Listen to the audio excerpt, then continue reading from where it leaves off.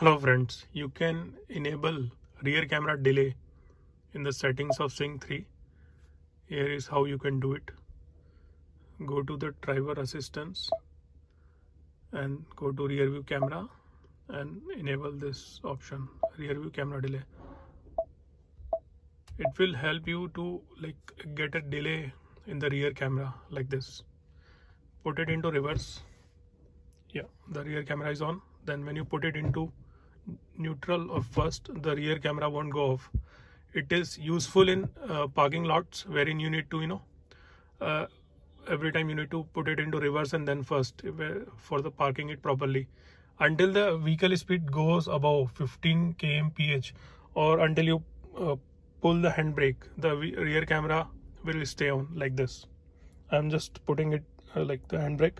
You can see, yeah, the rear camera goes off. The Sync 3 wallpaper, while like this, go to the settings, display, backgrounds. You can choose from the set of 4 wallpapers. Yeah, if you preview it day, yeah, this is how it look like. My most preferred wallpaper is the third one, in the day and night. This is one. Yeah, it looks good. You can also change the wallpaper of the Apple CarPlay.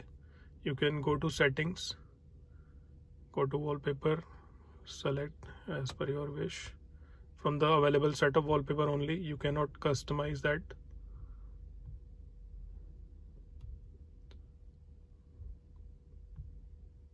Yeah. You can also disable the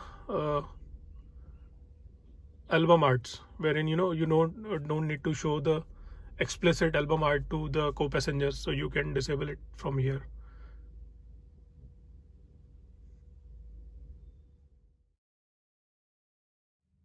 We can enter into the engineering test mode. What you need to do is keep the OK button pressed for 10 seconds.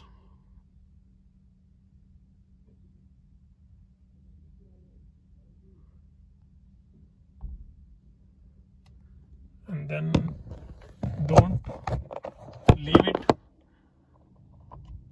Then turn on the ignition and then again keep it pressed for more 10 seconds.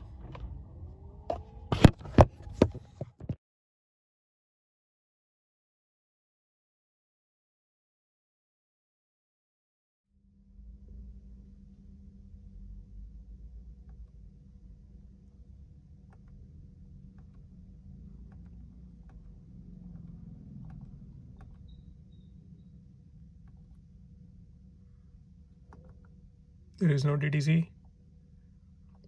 We are into the engineering test mode of the Ford Ecosports, and you can check, it is into the engineering test mode, and we can check the data available on the MID. Yep, you can check various tests, how it is doing. All the lights are on.